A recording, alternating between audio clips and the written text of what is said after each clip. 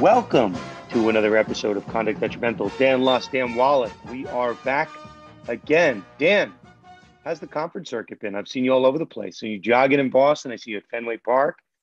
I feel like you're living it up.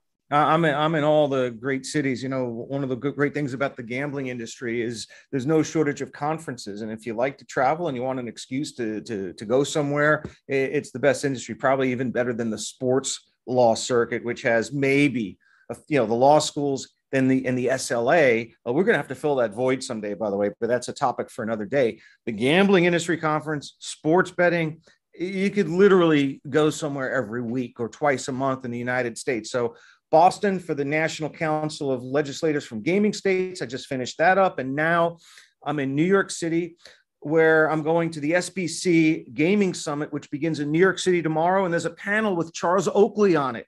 Maybe we could get him for a guest and talk about his lawsuit against James Dolan. So I'm going to work that angle. And well, just don't get the man angry, Dan. I hear he has a temper. Charles Oakley will be loving everything I'm going to tell him. My favorite Knicks of all time. And then I'm going to Secaucus, New Jersey for the continuation of that conference. So 8 days in a row away from the home base, living out of hotel rooms. But life is not too bad here in the Sofitel, in Midtown Manhattan. So this is one of the nicest hotels I've been in. And the background for for the video portion of our podcast, probably the best background I've ever had. So the Sofitel Hotel gets the MVP so far as the best hotel. Yeah, Dan, I'm going to disagree with you. Your best background is that one time you decided to record outside of the cigar bar. That was my favorite background of yours. I have my voice back after a week. It was funny, Dan. Someone at work, I was losing my voice, and I have to now preface, I had a non-COVID related illness. You got to be very specific these days. Somebody told me, I have two little kids, and someone said you're at this period of your life where your little kids come home with, they see all these kids at daycare, and you're much more prone to sickness. So no one tells you these things, Dan. You have little kids running around that they're like basically like petri dishes. But I'm back. My little girl is basically a fish. She knows how to swim. She's jumping in the pool. So it was a good weekend. Some R&R. But Dan, we've got a busy week ahead of us in terms of sports law. And one of our cases that we've been keeping close tabs on might be moving that much closer to a decision. That is the one, the only Deshaun Watson. Last time you and I were on the podcast, Dan, was actually, you haven't been on in a while live. That was our 2-hour or 3-hour Twitter Spaces, recap we did. So we put the audio over here, the updates, and I think we touched it briefly. Judge Robinson allowed for briefs, which we're going to get into, but legal briefs were due by July 11th. Depends when you're listening to this, but that was on Monday. And, we're going to get into the page lengths and time frame. But yeah, that's what was happening this past week. The NFL and NFLPA were writing these briefs. And then Dan, as we talked about offline, there was some talk of maybe these being hundreds of pages, but we'll get into it. So Dan, let's start before we get into all the new stuff with the amount of women and the standard. Let's talk about the briefs for a second. What are you hearing on the briefs front? Well, the new collective bargaining agreement addresses it. It's Article 46. And just like, in the federal court system, there are page limits. Unsurprisingly, there are also deadlines. Usually the briefs have to be filed within 3 days following the conclusion of the hearing. Well, we know that it's gone longer than that because the briefs are due on July 11th, but there's a catch-all provision which gives the disciplinary officer and or the parties the right to extend, shorten or lengthen some of the deadlines. But what's not adjustable is the page limit, which is 5 single-spaced pages. So I don't know how if you've ever done a post-trial brief, can you imagine you went to trial for 3 days and the judge said, well, I want to get 5-page limit, single spaced. We would look at him like, are you kidding me? And this is Jeffrey Kessler, Winston and Strawn. This is National Football League represented by, White Shoe Law Firm. Deshaun Watson may have his own separate counsel. 5 pages, you're going to see some like crazy machinations with margins, font size. You're going to go from like 12-point Times New Roman to, I don't know, can you go down to like 7 or 8? You could just use footnote font for all. There's tricks. There's some tricks here. There's some tricks involved. I don't know all of them, but maybe we could reach out to Appellate Twitter for some guidelines. But alas, I think reason will probably win out. And I think given the type of proceeding this is, the duration of the hearing, and the issues, some of which could be quite complicated legally, particularly on the application of the burden of proof, and then the disparate discipline defense. It wouldn't surprise me if the union and the league and Judge Robinson agreed to lengthier briefs. I mean, that's like, it doesn't matter that the CBA limits it. They're the parties to the CBA. They can agree to anything they want to agree to. And I can't imagine how either side would want to be hamstrung to 5 pages. So that might be another instance where everybody agrees to sort of, amend the CBA and agree on a lengthier brief. And I would imagine what would be appropriate here, if we're talking about 5 offenses, 4 offenses, and all these legal issues, we've got to be looking at least 30 pages. The reason that you limit it to 5 single-space pages is because you don't want to overwhelm the judge with all of these papers, right, and delay the potential decision and the disciplinary action. So that's why you would limit the pages, because he's got no other cases. But just hypothetically, if you allowed, right, no page limit, you put 100 pages in and you allowed people 3 weeks to write 50 pages, that would delay the decision by that much longer because the judge would need time to go through it.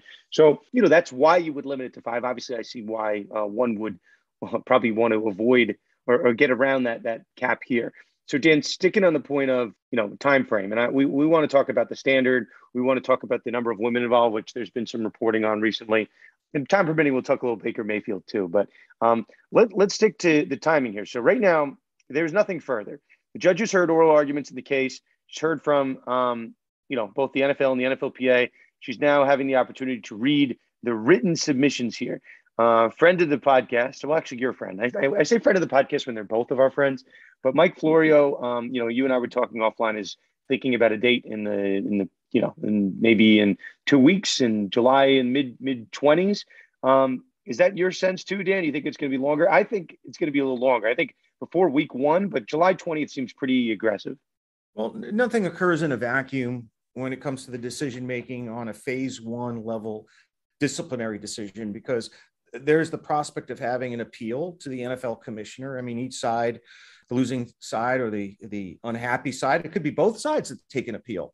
That has to be done in fairly short order, and we'll talk about that process in a second. And then following an appeal, which was heard by Roger Goodell, where he's limited to modifying the amount of discipline, it's possible that there could be a federal court judicial review of arbitrator Goodell's decision. So when we've looked at similar cases involving Ezekiel Elliott and Tom Brady, there was always enough runway to ensure that those cases came to a halt, at least through the federal court system, in time for the beginning of the NFL season. So if you're Judge Robinson here thinking about, well, geez, I want to make sure that there's finality before the start of the regular season, I think you've got to decide, you got to issue a ruling by the last week of July, because then you leave a little bit of time for Roger Goodell's appellate review. Could be 2 weeks, could be 3 weeks.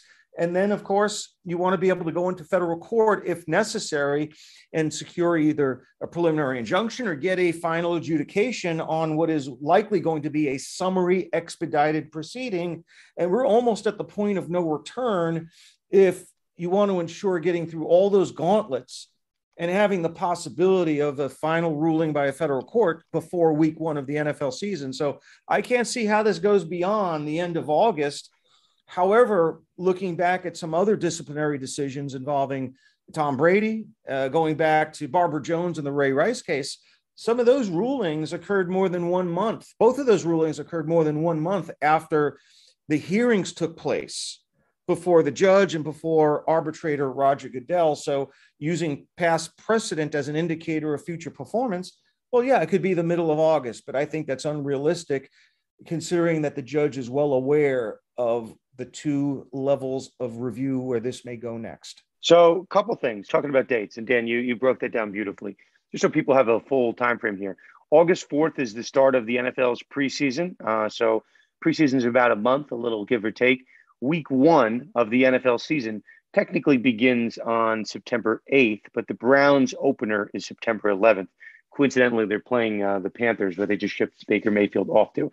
So those are where you're looking at. I read somewhere, Dan, that Watson is not allowed to play during the preseason, but I haven't seen that confirmed by anyone official. But we'll see. I mean, obviously, there's reasons not to play him for a number of levels. But okay, Dan. So that's the time frame. That's what we're looking at. The NFL is always they've said this for a reason. They want a decision on the Watson case by the end of this summer. So the end of the summer, right? That if you want to get pretty, I don't know, that's technically August, the end of the summer, but it could come sooner. And I don't know what else Judge Robinson is dealing with that's important. This is probably the only case that she's dealing with right now. So I can't have to imagine this is a top priority. But while she's no longer a federal judge, Dan, she doesn't have federal judicial law clerks. I mean, in when she was on the bench, she probably had 2 or 3 law clerks that could help her write opinions. But now she's got real lawyers. She's got real lawyers at her law firm, that associates, partners. You know, it's the Lanham LLP law firm. So I would imagine that it could be an all hands on deck situation where she has some, bench support to help her get this opinion out. Now, Mike Florio predicted the week of July 25th. I think he's right, but he may not be right for the reasons he thinks that it will be July 25th. I think July 25th coincides with ensuring that there's enough runway left to do a second tier appeal to Roger Goodell, and then, if necessary, a federal court lawsuit with hearings on that before a federal judge. So July 25th would, I think, leave enough time to wrap everything up before the beginning of the NFL season. So I'm with Florio, probably for different reasons than he posits, but I think we're essentially in the same ballpark. I guess it is what it is to a certain extent. I will say this one thing, which, again, we have our lawyers that listen to us. We have our sports fans. More often than not, and Dan, you could disagree with me, it's just my personal experience. The judge usually understands or has a feeling of where they want to go once the oral arguments are done. Not all the time does a judge ask for written submissions afterwards. Sometimes they just like to hear oral argument on a particular point. More often than not, they'll ask for briefs. It's not all the time. But the judge usually has a decision or has it made up their mind where they want to go. Sometimes they take the briefs in as just kind of a CYA, right? Just to see if they missed anything on the cases. But when the judge hears the argument, more often than not, they know which side they want to side with. And then, it's taking time to write the opinion. And then just another maybe behind the scenes for us, for the non-lawyers, sometimes what the judge will do is will take pieces from the written submissions to help write their ultimate decision, if there is a written decision on point. So, it's some of the reason just behind the scenes what goes on. So, yes, you have the associates at the law firm working day and night on this case, but the judge Judge Robinson should know at this point which side she's going to go in. It's very rare that someone in the papers could sway you from one side or the other. Just my experience, that seems to be rare. Dan, agree, disagree on that point? Well, I think it's a little bit different with an appeal. Like if you're a judge on an appellate court, you've read the briefs ahead of the oral argument and you've read the record. So on an appellate bench, I think, the judges pretty much close to have their minds made up, and they may have some questions or uncertainties. But on this level of fact finding, I think there's a very important role that the briefs play here in organizing the evidence, marshaling the evidence, and structuring it in a way to show that the burden of proof has been satisfied. I think the judge certainly has some, of her own ideas as to how everything lines up, but the brief puts it all together. And I think a trial judge is more reliant on the briefs post-hearing than appellate court judge might be in a different setting where they're already familiar with the record. It will be up to the NFL and the NFLPA, Watson's lawyers, to really breathe life into this evidentiary record and tell a story, because I think during the trial, they're putting on the evidence. Maybe there's an opportunity for closing argument, but the brief is basically a lengthier, more comprehensive version of that closing argument with citations to the record, with pinpoint cites to this person's testimony, that person's testimony. So I think the briefs play a bigger role than they would in an appellate proceeding, no question about it. But I don't think she has her mind entirely made up yet. Let's hold here for a second, Dan. I didn't preface you for what I'm about to say, but I want to ask you a little bit about the burden of proof, but we're going to do it in the form of a game show. Are you ready, Dan? Yep, go fire away. Are there presents or gifts? I mean, what's the... well, I don't know, Dan. It's what's a game behind show. door number 2? We're gonna make this up on the spot. So I'm going to name you a number of different types of burdens of proof, and you're going to have to name them in the order from lowest to highest. How about that? Okay, this is an easy one since I just did a podcast on this today. You're going to throw in a couple of questions. This might be part of the reason that we were doing this and to educate some of our listeners here. Okay, let's start, Dan. And for those not watching on video, Dan is cracking his neck. He is ready for this game show. He's ready to go. Okay, Dan, you have a pen and paper? You have this ready to go? I don't need any I'm going to give you writing four. I'm material going to give you or four of pens them. or yeah. Okay. No particular order, but you have to spit them back out to me from the easiest to satisfy all the way to the top. Okay. Number one, preponderance of the evidence. Number two, probable cause. Number three, credible evidence. And number four, beyond a reasonable doubt. Now, Dan, the clock is on. I need the easiest to satisfy all the way up to the hardest to satisfy. Well, you gotta give and me you're up. Okay. Well, the most difficult to satisfy is going to be criminal standard of proof, which is proof beyond a reasonable doubt, which is what the accused in a criminal setting are, held to, meaning the state has to prove by beyond a reasonable doubt that the defendant committed the crime. That's the most stringent standard of evidentiary review in the law. Below You're that, you're one for below one. that, you missed one, Dan. I didn't miss some. I gave you four random ones. The fifth standard of review, right below that, is clear and convincing evidence. We're in a civil lawsuit. Okay, I'll go one. I'll answer in your order. Preponderance of the evidence is right below that. That's the standard of proof, the burden of proof that a plaintiff has to satisfy in a civil lawsuit when the goal or the objective is to either secure monetary relief or declaratory or injunctive relief that's not a criminal penalty. The burden is preponderance of the evidence, and the I guess the plain language translation of that is you have to show that it's more likely than not or more probable than not. People like to say 51% or 50.001%. That really does a disservice. It's not a formula. It's just an assessment of whether it's more likely than not that the alleged violation occurred. In between those two standards is clear and convincing evidence, which is sort of between preponderance and proof beyond a reasonable doubt. And you have to show clear and convincing evidence quite often in fraud cases where you're alleging civil fraud. Yeah. There was a reason I didn't ask you about that one, though, because that doesn't come up in any of the Watson stuff. But Dan, you get bonus points here. You're showing off at this point. Okay. Underneath preponderance of the evidence, you mentioned two other standards of proof: probable cause and credible evidence. And credible evidence is the standard of proof that appears in the NFL personal conduct policy. In my view, that falls below probable cause, because probable cause is the standard that attaches to grand jury proceedings, right? Or entitlement to a search warrant. You have to make a showing of probability. Maybe that's not a technical enough definition or a precise. No, I'll take it. But I think it's a higher showing than credible evidence. Where credible Agreed. Evidence, you don't have to show probability.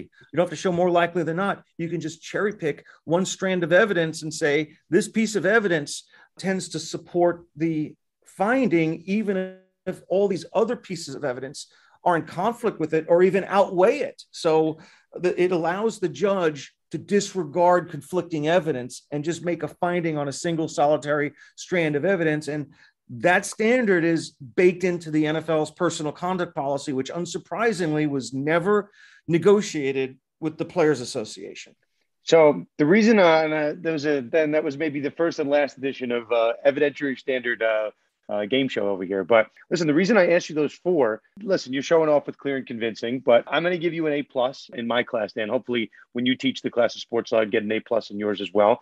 But let's go over it for a second, right? We have no active criminal cases against Watson, but that standard would be beyond a reasonable doubt. That's the highest standard. Whenever people ask me to explain it, I say that's a number. I make up the number. It's not a real number, but like 80%, 85%, it's a very high number, whatever you want to say, but it's very high. 50.0001, that's preponderance of the evidence. That's what we're dealing with now, which, Dan, I'm going to give you the runway to talk about. Now, beneath that are two that have come up in the course of this Deshaun Watson case. It's a little bit of a refresher for people that have been with us since day one.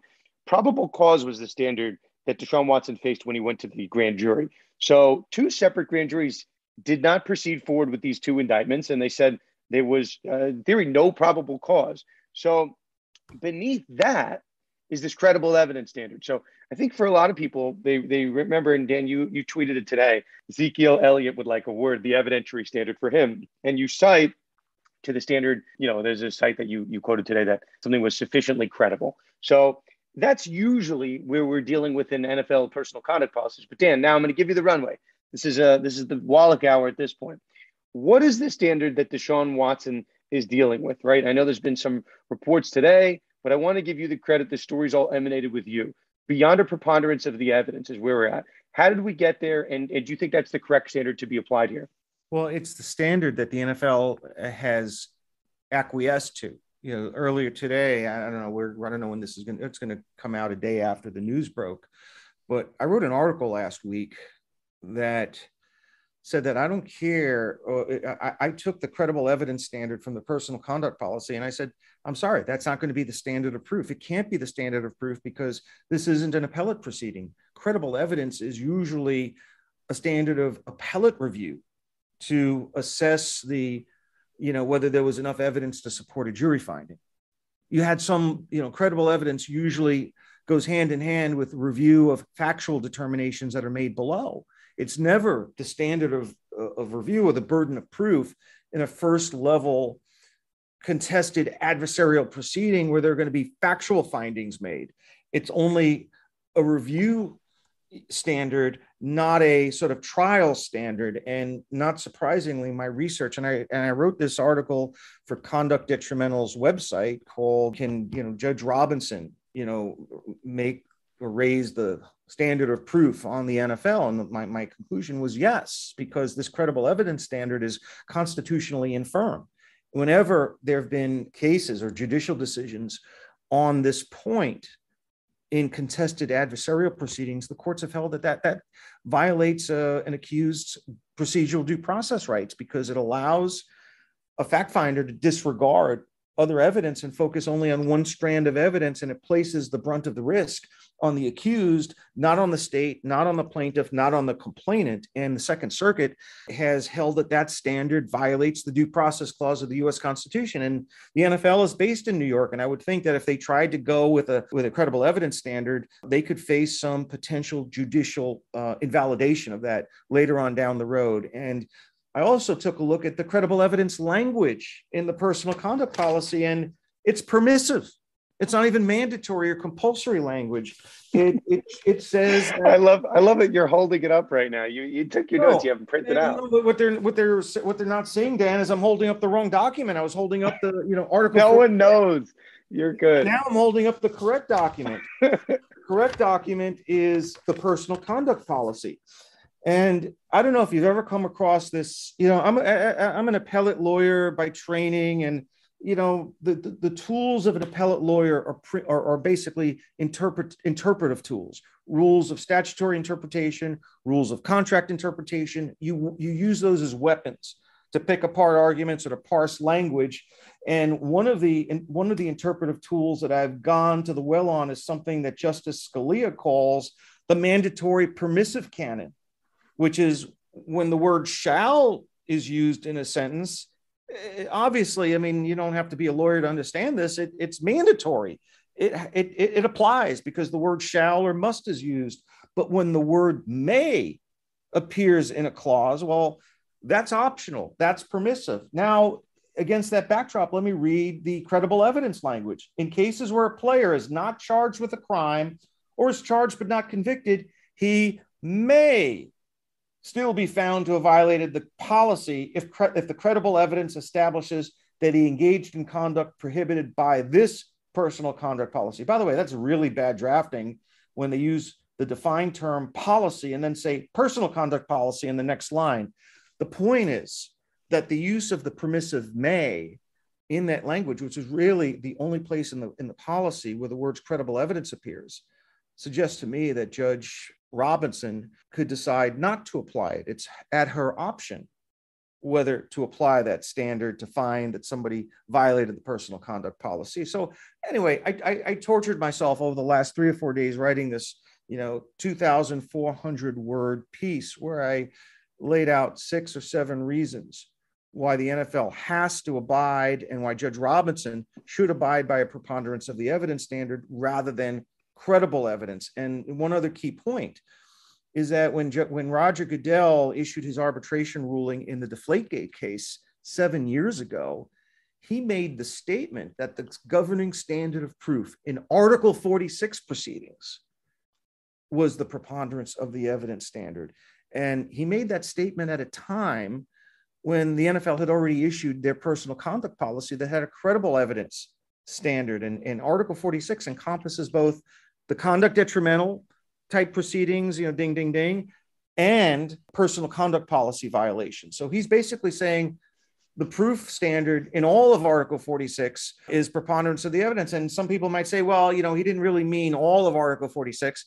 Well, that's what he said. And his arbitration ruling was undoubtedly reviewed by NFL lawyers, by outside counsel Paul Weiss. So his lack of a law degree and lack of sophistication on evidentiary standards, he had so many guardrails in place where people were reviewing that opinion and marking it up and changing it. So it says what it means and it means what it says. And not surprisingly, today, Josina Anderson from CBS Sports, our guest on the show last week, clarified with the National Football League that they acknowledge that the governing standard of proof in this proceeding with Deshaun Watson is preponderance of the evidence. Just so everyone's clear, what's coming out from Josina Anderson is that what Dan predicted in his article is correct, right? Josina Anderson tweets, the league source on the threshold of proof expected to be applied by Sue Robinson.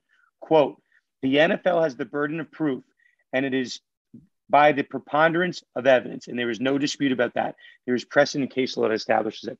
So Dan, you kind of spoke it into existence, so to speak. I don't think anybody was on the show. Dan, I'm here to give you your flowers. I'm here to pump you up constantly.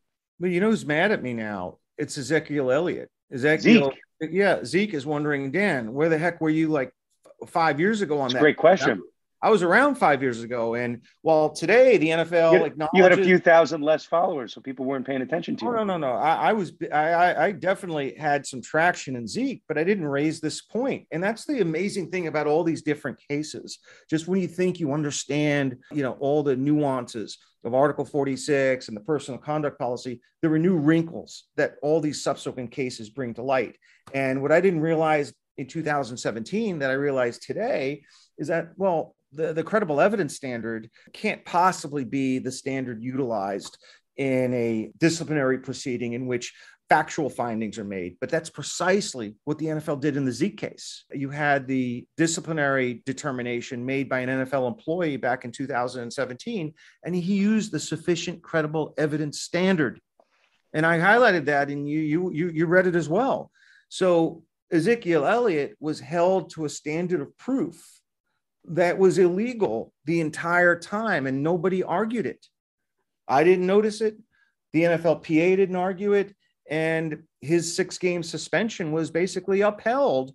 And had his case arisen, 5 years later, when I became 5 years smarter, I might have been able to help the dude out. I'm only laughing. I feel bad. I want to apologize to him. There's an expression, you can't teach an old dog new tricks, but Dan, I think you're kind of breaking that trend. You're saying that you're learning things later in life, becoming smarter in your old age. I feel like people lose brain cells. It's just that when you make a mistake, you tend to obsess over it. It wasn't a mistake. I didn't make a mistake, but I learned something. And the more of these cases that we hold under the microscope or under the spotlight and read every word, now we're veterans of a couple of these cases where when the Zeke case came around, it moved so quickly. That was like the first or second case. Now we're like holding this personal conduct policy up to the light, examining every word, and we come away with like different nuances that weren't apparent to us in the prior case. The most important of which is the burden of proof. I mean, this policy has been around since 2015, 7 years. And now, because of this article I write and, this new clarification, for the first time, the NFL is conceding that this is the policy, or this is the burden of proof that applies to a policy that was enacted 7 years ago. Listen, well, hopefully the decision will cite to your article, Dan. That would be a real win.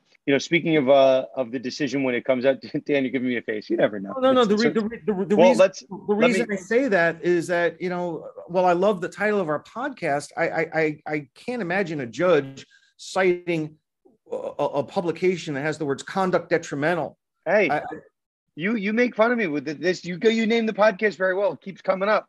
And other publications have to say the name of our podcast, and then people search for it in Google, and guess what comes up? We come up, Dan. One final footnote to put in this, which I think is another one, Dan. Article 46 of the NFLCBA states that once a decision is rendered by the disciplinary officer, an appeal by either side shall be made in writing within 3 business days, and any response to the appeal should be filed in writing 2 business days thereafter. So, Dan, you were mentioning at the top that there would be an appeal, or there still can be appeal. There has to be at least 5 days baked into the written submission. So we'll see. We're still a little ways away from there. But once we get the decision in late July, assuming that's when it happens, I actually think it might be a little bit longer, but I'm happy to be wrong on that. You still need to bake in some time for the appeal here. Dan, to Goodell, not to the courts. I don't know that. I made my bones as an appellate lawyer, but I was like king of the motions for an enlargement, extensions of time. You didn't even have to file your brief right away. You had 30 days to file a notice of appeal in standard appellate practice in federal and state court. And then you could just.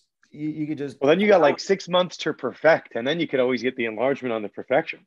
Yeah. Look at the Florida sports betting case. There's one that I highlighted earlier today. That appeal was filed November 21st of 2021, and the briefing schedule only came out, on Friday, almost 7 months after the notice of appeal was filed.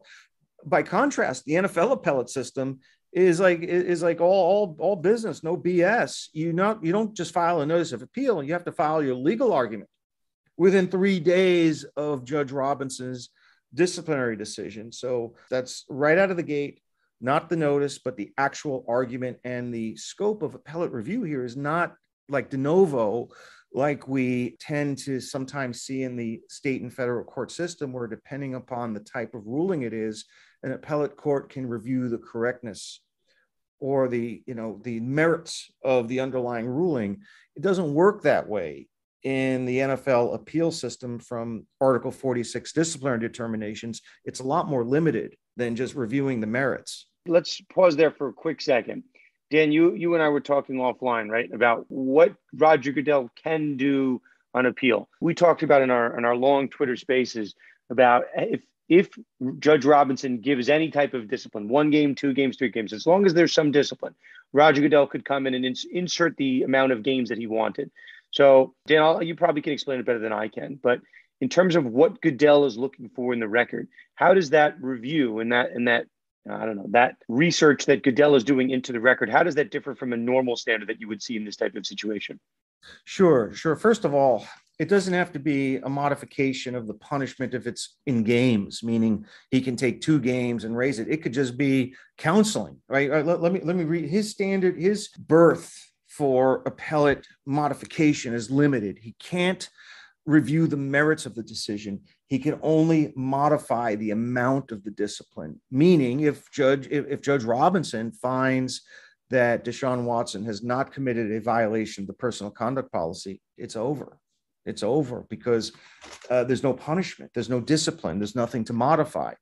But if she finds a violation to have occurred in one or more of these alleged victims' cases, she doesn't have to impose suspension of games as a discipline. She could order counseling. She could order a fine. And the really interesting thing about Roger Goodell's discretion here is he can modify the amount of discipline. It doesn't have to be similar discipline. It could go from she imposes a requirement that he seek mental health counseling. Well, Goodell can turn that into a game suspension and go from counseling and a warning to an indefinite suspension of 1 year or more. And I'm going to read the language from Article 46, which governs Roger Goodell's appellate authority. It says the disciplinary officer's disciplinary determination is final and binding, subject only to the right of either party to appeal to the commissioner. The appeal shall be limited to arguments why, based on the evidentiary record below, the amount of discipline, if any, should be modified. So The key words in that sentence are evidentiary record. That's important to me. What struck me about those words is that it suggests to me that Roger Goodell, when he's acting as the appeals judge, isn't bound to the reasoning used by Judge Robinson in her disciplinary determination in assessing punishment. He can make his modification based on the evidentiary record, not the judge's decision, but on the evidentiary record as interpreted by Roger Goodell. So by way of example, Judge Robinson could issue this detailed written opinion with all these factual findings based on her interpretation of the evidentiary record and come to the conclusion that this only merits a 2-game suspension. Roger Goodell is not limited to following her lead on her reasoning or how much weight she accorded these findings or how severe the discipline should be. If he can find any basis in the evidentiary record, not in her ruling, but in the evidentiary record, which is the testimony, the investigative findings, all the record evidence, he can base a decision to raise the amount of discipline solely by reviewing the record consisting of the evidence without any deference whatsoever to what disciplinary officer Judge Robinson concluded based on that evidentiary record. He owes her no deference and is not beholden to anything that she rules other than he can't change the merits or the outcome on the liability issue, but he's not beholden or hamstrung by anything she determines in the way of punishment. Okay, so I think that's everything we wanted to get to on Watson. That save for predictions, which we did want to get into. So I did mention I wanted to talk a little bit about Baker Mayfield, and I'm happy to take this side of the coin. I'm looking, up in front of me on my screen. I got the Browns depth chart. This might be a very rudimentary way of trying to make a prediction, but Dan, we're not listening to the hearings. We don't know what's going on. Dan, there's been reports. I will say this is probably the only thing we should talk about substantively before I talk about the Browns depth chart. They're only really looking, Dan, at 4 women here. So the alleged acts that Watson is being assessed for, it's not 66 masseuses in the 17 months. It's not the 24 women that, filed cases. It's 4 women. We don't know which of the 4, the Venn diagram of the 24, the 67, the 4 that settled. I don't know if it's the 4 remaining individuals that haven't settled their cases. We have no idea of that number. But keep in mind, that's what's being assessed here. It's not whether Watson committed all of the acts. It's whether, with respect to those 4, that, his I want to say guilt, but whether he committed these acts beyond a preponderance of the evidence. So here are the clues that we have, right? I don't know. You look at 2 grand juries that didn't find there to be probable cause. So that's maybe one certain clue in that favor. But then again, you talk to enough people around Harris County, the DA's office tends to be a political entity. I don't think you can necessarily say that's an automatic win. What I will say, and this is my comment about the depth chart, people could say I'm crazy. I listen, I'm happy. People can disagree if they want. I think it's an interesting message that the Browns send in the middle of these hearings while we're waiting to figure out if Deshaun Watson is going to get an indefinite suspension of an indefinite length, indefinite being more than a year. They trade Baker Mayfield, and he's, again, most expensive insurance policy in all of football. They trade him. So now if Watson doesn't play, right, they have Jacoby Brissett and Josh Dobbs as their quarterback. So, Dan, my prediction, if you're going to set the over-under here at 10.5 games, let's actually set a little bit higher. Let's set the over-under at 14.5 games. I'll go with the under. I'll take it. I think that's what the message that the Browns are sending. And I think if you look at the grand jury, it's at least one, one decision tree in this case where at least one grand jury, or at least some group of people, didn't think there was enough to get probable cause with respect to a handful of the complaints. So I'm going to take the under on 14.5, Dan. That's my prediction. I think the preponderance of the evidence standard is going to be really meaningful for Deshaun Watson, because now instead of having a shred or a strand or an iota of evidence that the NFL can use to, win the hearing, now they're going to have to prove it's more likely than not. And how do they do that without live witness testimony? Right? I mean, if you're a civil plaintiff's lawyer and you want to make your case in chief and you have all these witnesses and none of them show up for the trial and just reading deposition transcripts into the record, geez, that's okay because those are subject to cross-examination.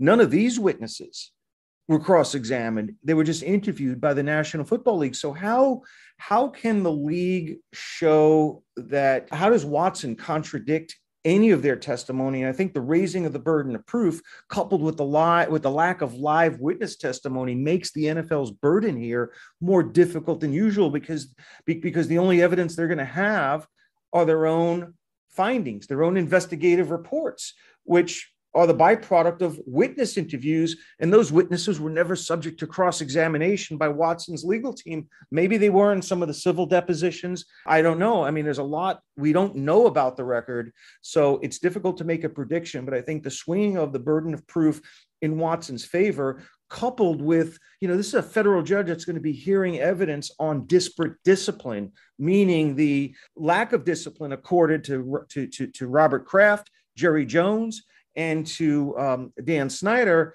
And I think that could resonate with Judge Robinson. So I don't see this as being a full season suspension, at least from the hands of Judge Robinson. She's probably going to issue some amount of discipline, some level of suspension, but anything she does, the NFL is going to be able to run with that and take an appeal to Roger Goodell, and then he could just refashion a remedy and impose the original recommended discipline. So what can she do to ensure that both parties are equally happy and equally unhappy? And I think she kind of finds some middle ground to give the NFL its pound of flesh and to give Deshaun Watson some hope that he'll be able to play in the future. And I think that middle ground is somewhere in the neighborhood of 8 to 10 games. And then we should say, we didn't mention this in the show. Two people we did mention, Mike Florio and Josina Anderson, have both reported that the NFL presented no evidence of violence, force, threat, or coercion concerning the allegations of the five, I think it's now 4 women they focused on. So I guess that's it. So Dan's saying 8 to 10, I'm taking under 14.5. So I guess we're both on the same page here. Well, that's huge. That's huge, Dan. The absence of any threats, physical violence, or coercion takes away the minimum 6-game suspension as a baseline and gives Judge Robinson a wide range of sentencing discretion, where she doesn't have to do a minimum 6 games. She could go lower than that, or maybe even counseling or some fine or something that isn't a suspension. And I think that's a very favorable development, or an admission that the league made, that I think could help Watson's hopes in getting back onto the field during the 2022 regular season. So these are all developments. Yeah, no, it's positive, but it's 2 reports. The NFL, I imagine, I have a feeling that line was probably given by the Deshaun Watson camp. I don't think the NFL would choose to admit that on their own. So I know you use the term admission. I think that's just that seems to be from Watson's side. But that's it. So there you have it. We'll see if we're wrong. It is what it is. The NFL was going for a year suspension and then of an indefinite length. And now we're thinking it might be a little bit less than that. Okay. Dan, I don't have anything else to add on the Watson front. I think we've emptied the tank here. I think at this point, we're pretty deep into the podcast, but a good time to remind our listeners, our podcast is sponsored by Themis Bar Review, the top bar prep company in the galaxy.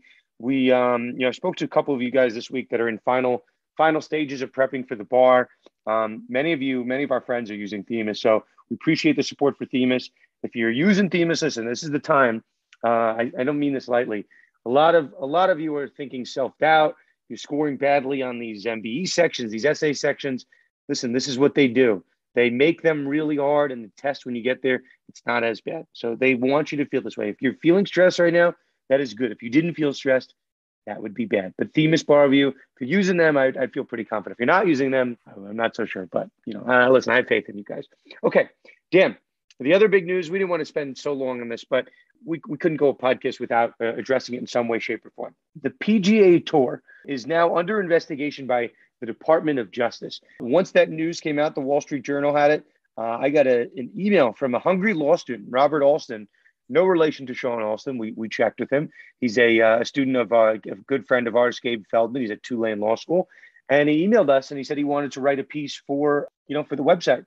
And as fate would have it, we got a message from another friend of ours, Joe Pompliano, who runs a big newsletter, a couple tens of thousands of people subscribed. And he asked if we would write a piece for the website. So that's what you get when you reach out. Robert reached out just as I was hearing from Joe, and bing, bang, boom. By the time many of you will listen to this, the article will be out already. So we're going to bring Robert Alston on for the last portion of the podcast to fill everybody in on what's going on with PGA and LIV, and now enter the DOJ. So without further ado, let us kick it over to Robert Alston. Welcome to Conduct Detrimental, Robert Alston. How's it going, my man? Good, Dan. Thanks for having me on. Appreciate you guys letting me come on. I was going to say, with a name like Alston, we are not talking about college sports. We are talking about the PGA Tour. I don't want to bury the lead here. What is the latest on the PGA Live front? So the DOJ initiated a probe today. Several PGA players and their agents were contacted, inquiring into potential monopolization conduct of the PGA surrounding their actions with the LIV. So it's funny. I've been calling it Live, but I guess we call it LIV, Live. So, that was the update today. Wall Street Journal had the report that came out, that the DOJ is going to be investigating the PGA. We've explained this, and some people are taking credit for predicting this, but we said for a while, what's going on here is a competition between two entities, Live Golf and the PGA Tour. And the more golfers that went from the PGA to Live, you have to think about what the PGA's response is going to be. So, I think the last time we hit this, John Nucci was on our podcast, contributed to the show. And Robert, we should mention you're a rising 3L at Tulane.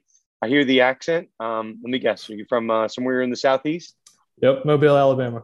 So again, it's strange that we are not talking college sports. Probably have you on at different time to do that. I wrote my case note on NCAA Austin, funny enough. Shocker. And no relation to Sean Alston, I should ask you. Nope, no relation. So let's do this. Give us a little bit of background, and we won't stay in it for too long. But for those that have kind of been watching this dormant, what are the types of golfers that have been going over, and what's the type of money that we're seeing, kind of to induce some of these players to move over? Yeah, so really, it's all types of golfers. You have bottom players such as Robert Garrigus, and new players, James Piot. He just won the U.S. Amateur a couple years ago. Recently on the PGA Tour, he went over. And you have champions, your household names. You have Phil Mickelson, Bryson DeChambeau, Kevin Na, Brooks Koepka, Patrick Reed, Pat Perez, Dustin Johnson. Like you said, it's about money, essentially. The Live Tour, the payout for the winner is $4 million. The minimum they're going to make is $120K. There's a $25 million total purse. There are no cut events. In comparison, a couple of weeks ago, the Barbasol Championship, the PGA, only 7 players took home more than $120,000. So, wait, only 7 players took home more than what was the minimum for the Live event? Correct. And then half those players obviously went home with nothing as they didn't make the cut. And do the PGA players get to ride on those fancy private planes that I'm seeing the Live guys do? No, they don't get the fancy hotels or anything. No.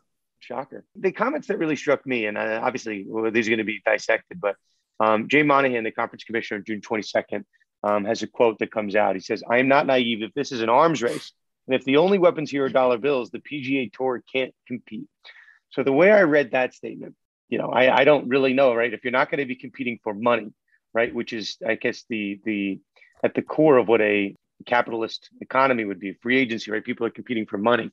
How are you going to compete? What type of anti-competitive practices are you going to partake in, right? I think that's the question here. And I'm guessing, and I don't know what the answer is, but I'm guessing that statement had a lot to do with the DOJ's announcement, right? Definitely. And then later in the press conference, he announced dramatic changes to their schedule, including raising the purse $5 million for 8 of the tournaments in the PGA.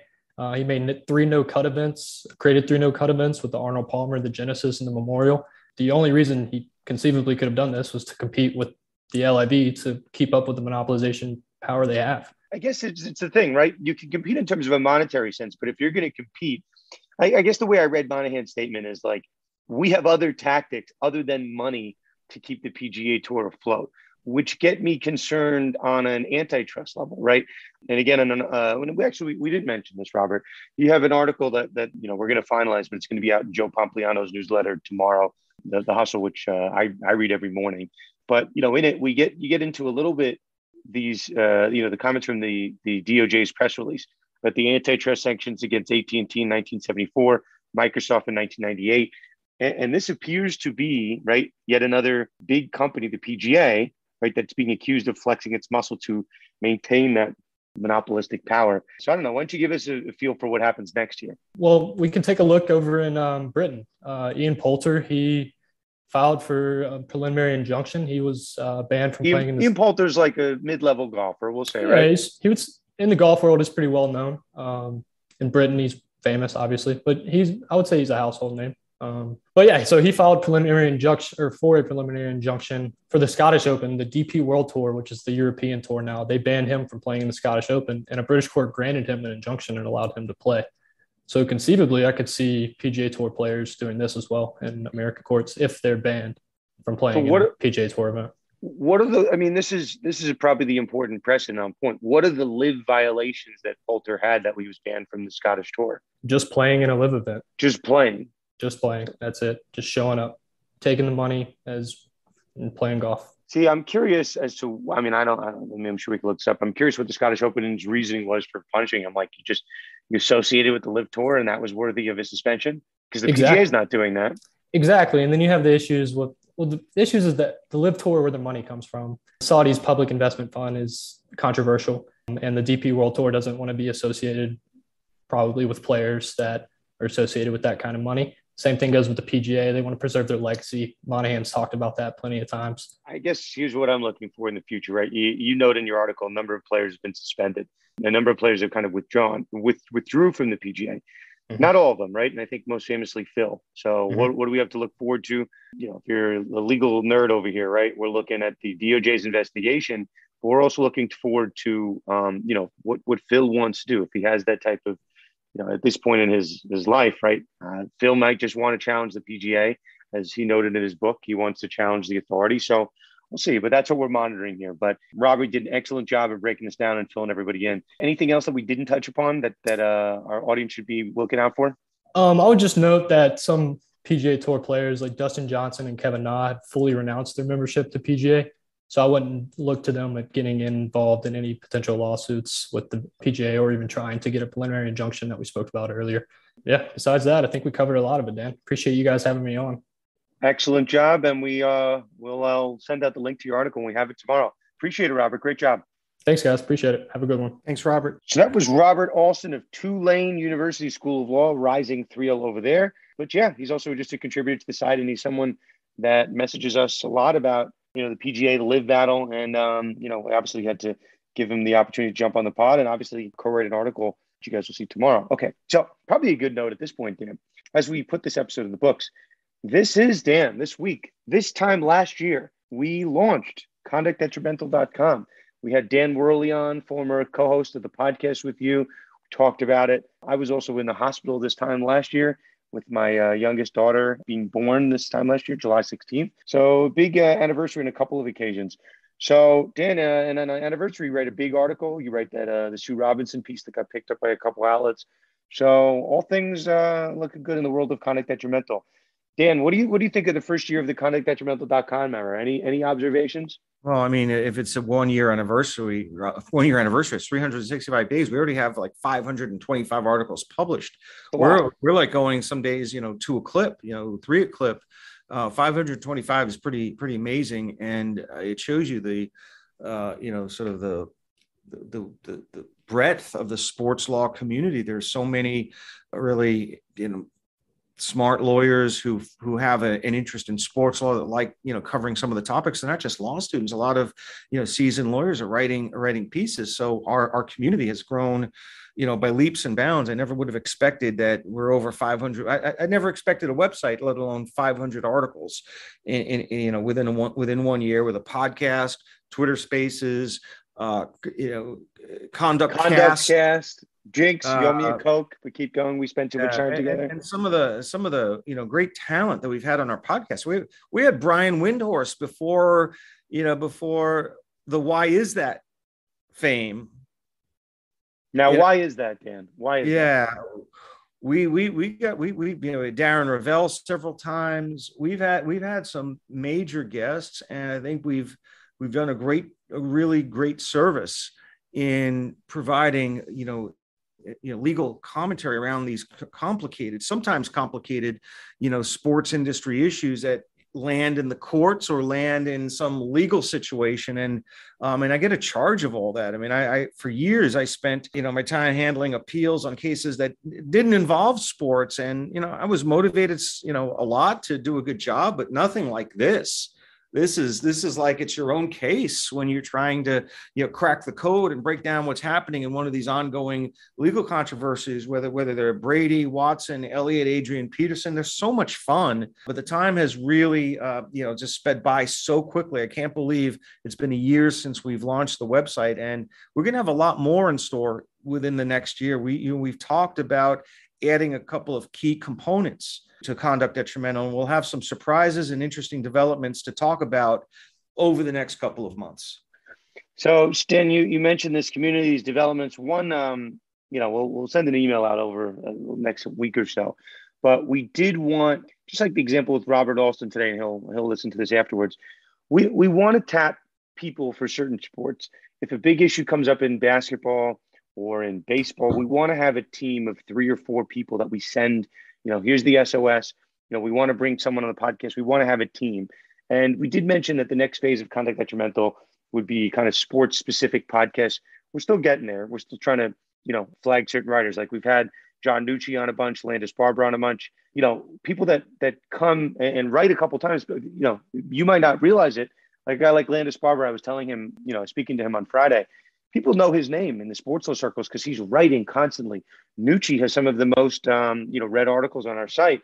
People know the name, right? And I don't know, we're not gonna blow up anyone's spots, but again, people have gotten jobs from their prolific writing on the site. So, if you're listening to this and you're like, man, I'd like to get involved in Conduct Detrimental, just tell me what sports you're into. Tell me what sports you're into and what you want to write about. And we want to build out a real roster here. And the next phase would be, again, sports-specific topics, sports-specific functions of the website. But NFL? That's the NFL? NFL, we could do them all. Dan, you're raising your hand.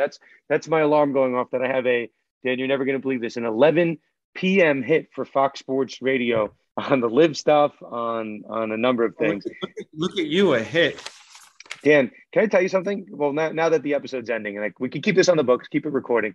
You want to hear what crazy thing I did on the weekend? And my wife thought I was insane, but it's a good story for the podcast. I wanted to tell it here. So I got a message from a Fox Sports Radio producer. His name's Bernie Fratto. We follow each other. I've been on a show once or twice. He messaged us from our podcast that we did on Freddie Freeman and Casey Close.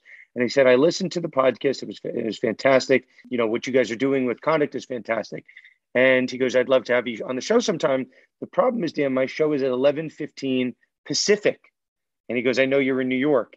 And I'm like, I thought about it. And I'm like, okay, Bernie, I would love to come on your show. You tell me when I will come on. Dan, 2:15 a.m. I did it on a Saturday night. I set my alarm. I woke up, and Dan, it wasn't just a late appearance. I didn't just wake up for it. I have too many to count, hundreds of appearances at this point. That one I was most proud of, Dan. 2:15 a.m. I have never done an appearance, but I woke up, took my coffee. It was one of the best appearances I've done. But that's the commitment. You writing articles on Saturday. I'm waking up at 2:15 in the morning. We live and breathe this stuff. We don't just do this for show. Like, this is all I think about, all you think about. Reminds me of teaching. I taught a sports betting law and regulation course from Siberia, Russia, to students at the University of Miami School of Law. The class times were 2 a.m., 3 a.m., and 5 a.m. I don't know how I survived that. I'd much rather do a radio hit.